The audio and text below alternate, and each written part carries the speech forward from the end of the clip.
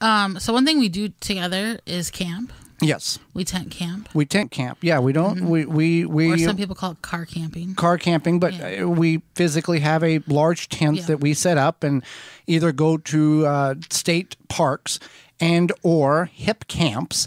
And a hip camp is a what? What is so funny? Nothing. It's funny to me because I taught you about hip camp. Yes. And you love it. Well, it's a very it's slightly more than a state camp, but the isolation and the privacy outweighs the cost. And if you want to find out more about hip camp or state park camping and all that, we do have a secondary YouTube channel. You just go to YouTube and search Time by the Tent, and we've got about 18 videos up there documenting some of our camping tips and our journeys in regards to camping.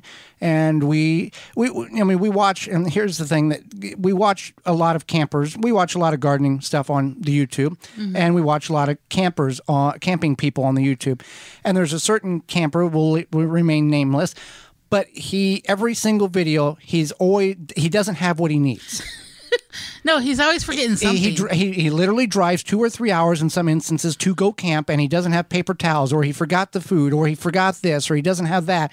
When we go camping, and we literally take 10 things more than we possibly could ever need. So we have everything to enjoy the overnight or the 2 nights and 2 days that we spend at these places. Right. And we're hoping that does change. The plan is that we are looking to purchase recreational land. Even if we bought land, we would still have to bring things. Oh, yeah. And we would there'd be less things because some things could be staying at the property. Right. So camping. Which now you camped as a child. I grew up tent camping. Yeah.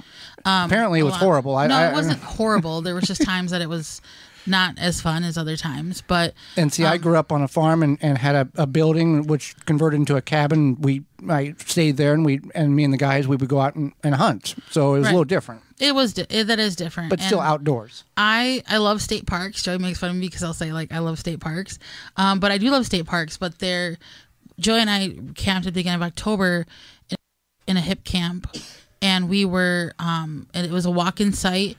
And we didn't see anybody. Well, we happened to see kind of one person. They were walking by the creek, there's a giant trail around the property, but we'd heard them, but that was about it. Right, for almost 3 days. And it was just perfect. It was perfect. And growing up state park camping when you're a kid, you don't realize that you can be very close to other campers.